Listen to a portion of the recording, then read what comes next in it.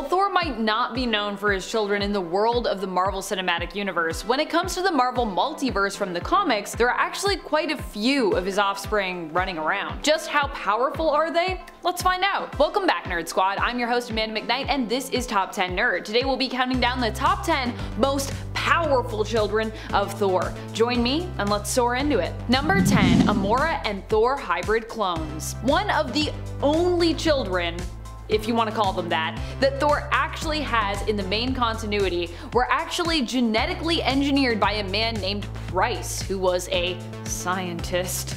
A mad scientist, I would say. A scientist who ate one too many mushrooms and then had a vision of Yggdrasil. Because of his vision, he believed that after Ragnarok, a new superior race of beings would come into existence, and after getting genetic samples from both Amora and Thor, created clones of those two people together, who for some reason were all male, but anyways. They had no individual names, but were simply known as Price's clones. He created them to help him build the world engine, which would usher in the new superior race meant to come into existence following Ragnarok, as per Price's vision. There is also a lot of romantic tension in this story between Thor and Amora, where they both end up confronting Price and his creations. Also, all of them are bald, which I feel like if they're Thor and Amora clones, I feel like they should have lots of hair.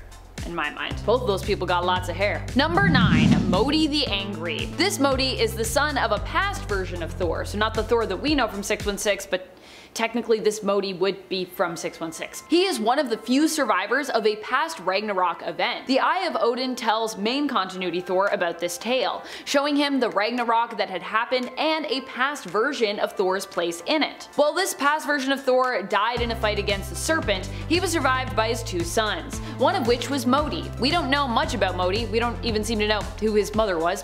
Technically, Modi is the son of a past Thor, but all versions of Thor's children are welcome on this list, so that's why we can count them. Especially as in the main continuity, Thor, like I said, doesn't really have kids. Not even in the comics. A lot of them are alt kids from alternate realities. Modi has bright red hair and seems to be armed with daggers. While we don't know much, we do know he was strong enough to survive Ragnarok, which completely ravaged the Nether Realms. And that's pretty impressive. And friends, before we move on to this next spot, if you are loving this list and you're loving our channel, please head on over to our Facebook page, where you can also show us your love by clicking that like and clicking that follow. Whoa, whoa, whoa, whoa. Number 8. Magni the Stronger. This Magni is another son of past Thor, who also makes his first appearance alongside his brother Modi in the original Thor series in issue 293. Where Modi is known as the Angry, Magni is known as the Strong. Throughout the various alternate universes we've seen, Magni would become a more preferred name as well for Thor's potential children. Well, one of the preferred names. There's a couple. Whether it be a past version of Thor or possibly a future version of Thor,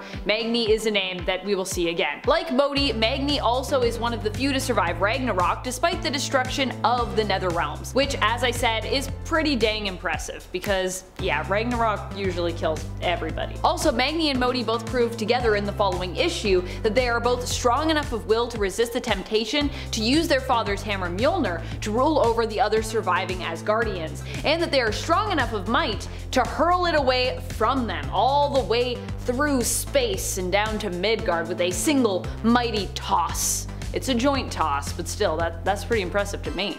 That's a far throw. Number 7. Torunn Thorsdottir. Torunn Thorsdottir is the daughter of Sif and Thor, who hails from the alternate future that we see in the animated series Next Avengers Heroes of Tomorrow. In this reality, Torunn and the other young surviving heroes were kept safe by Iron Man and aided additionally by Hulk and Vision when it came to their battles and their training as young heroes. Young Avengers. Not Young Avengers though, Next Avengers. Young Avengers is a different thing. Torunn was basically sent to Midgard by her parents to learn the same lesson that Odin had sought to teach Thor by sending him away. She has all the powers of an Asgardian, being the daughter of Thor and Sif, and also seems to have lightning and thunder powers similar to her father. Number 6. Thena Thorsdottir. Thena hails from the MC2 reality of Earth 982. Here Thena is the daughter of Thor, although mysteriously we do not know who her mother is, which seems to be a recurring theme in a lot of Thor's kids. She ends up chasing down her cousin Silene, daughter of Loki, to attempt to stop her evil plot from succeeding and to rescue Kevin Masterson, son of Thunderstrike aka Eric Masterson, whom Silene had kidnapped. In the process, she runs into the New Avengers, also known via the comics as the Avengers Next Team, after a quick fight due to a misunderstanding. Thena would join with the Avengers, continuing to pursue Silene and successfully defeating her and rescuing Kevin in the end with their help. Thena is similar to Torunn in terms of her capabilities, but is more experienced, so she ranks a little higher for that reason. At least she seems more experienced to me. It's my opinion. Number 5. Torunn Thorsdottir. There are a few different Torunn Thorsdottirs out there, but this one comes from the comics, just to be clear, so not from the animated series. In another alternate future, she is a member of the Next Avengers. She makes her first appearance in Generations Iron Man and Ironheart issue number 1, and hails from the same reality where in the future of 2099, Iron Man would actually go on to become the Sorcerer Supreme. We know that Thor is Torunn's father, but do not explicitly know who her mother is. Once again, mysteries abound.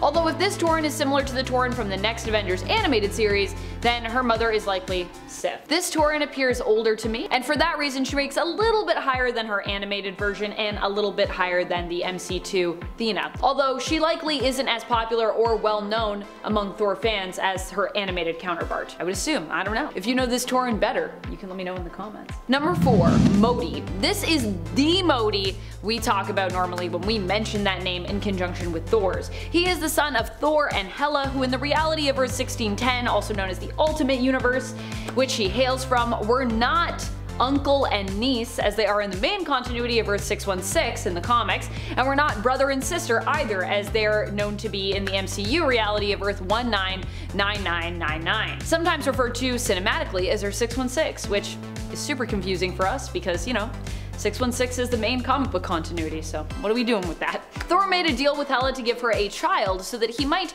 once more return to Valkyrie's side on Earth. Eventually, he would be allowed to return to Earth, but only after Valkyrie had died. Modi was the son that would be born from this deal and would be gifted in magics and was capable of teleportation. He was also able to wield Mjolnir. Instead of being a hero like most of Thor's alt-reality kids, Modi tends to be more villain in the 1610 universe. Must be Hela's influence. Number 3. Woden Thorson. Woden Thorson is the son of Thor and Sif from the 31st century. In this alternate take on the future appearing in Guardians of the Galaxy and known as Earth 691, Woden would suffer initially from having an absent father. Thor could basically not give up adventuring, leaving Sif mainly alone to parent their son. It wasn't until Thor was forced to stay home by Odin that Woden became a potential heroic figure, learning from his father and actually taking pride in his heritage and his people as he learned more about them from Thor. Although why Sif wasn't able to instill this in Woden herself, also being a warrior from Asgard, I'm not really sure, but hey, sometimes I guess you just need your dad around, you know, that's fine. Thor would spend more and more time at the Mead Hall, prompting Woden to leave home. However, he would later return after Loki and his Inhuman army had taken over, and he returned to fight against his evil uncle. Loki would be defeated by Woden, who wielded Mjolnir in the battle, as while his father was no longer worthy to lift the hammer, Woden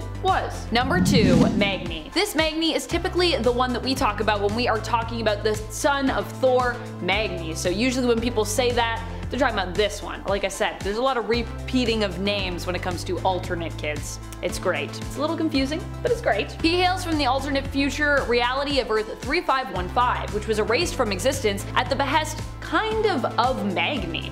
The future Allfather Thor, who had Magni with his queen Amora, the Enchantress, ended up traveling back in time to warn his past self about everything that would come to pass should he rule over Midgard, which is also something that happened in this future and sent Thor down a pretty dark path. Thor of the present listened to the warning of his future self and heeded it, preventing this Magni from ever really existing. When he did exist though, Magni was considered to be similar to Thor in his abilities, but he was also believed to be even stronger physically than Thor had been, being known as the God of Strength. Magni was also capable of wielding Mjolnir in his lifetime. His short lifetime. R.I.P. Number 1. Starbrand. While not a child of his or Iron Man's loins, Brandy Selby became the adopted goddaughter of Thor in issue 32 of the 2018 Avengers series. He promised to take care of her after the Avengers, as he saw it, failed her mother, who died in childbirth. Thor especially felt bad as he had succumbed to being possessed by the Brood at that time, and really wasn't much help to the team when they came across the previous Starbrand, Suzanne, Brandy's mother, who went into labor. She gave birth to a healthy baby girl, but didn't survive the delivery herself. She passed on her Starbrand to her unnamed baby as she died, who was later named Brandy by the Avengers, who basically took Brandy in and kinda like did their best to raise her, Thor included. Kind of, I think, a pretty fun story. Lately, she's gone through a dramatic age up in the comics, which has also seen her come more into her own when it comes to controlling her power and tapping into its full potential. And if you didn't know, the Starbrand is pretty amazingly powerful when we're talking about cosmic power forces. It's pretty nuts. A lot Brandy could do with that for sure. A lot of harm, a lot of good. A lot of stuff. Who are your favorite of Thor's children? Which do you think are the most powerful, and why? I personally am particularly fond of his granddaughters from the Jason Aaron alternate future reality where he becomes Allfather, which weren't on this list, but hey, you know, maybe on a part 2. But you can let me know your thoughts in the comments below when it comes to some of your favorites and who you think is the most powerful. This has been Top 10 Nerd, and I'm your host Amanda McKnight. Till next time, take care of you and stay nerdy, YouTube.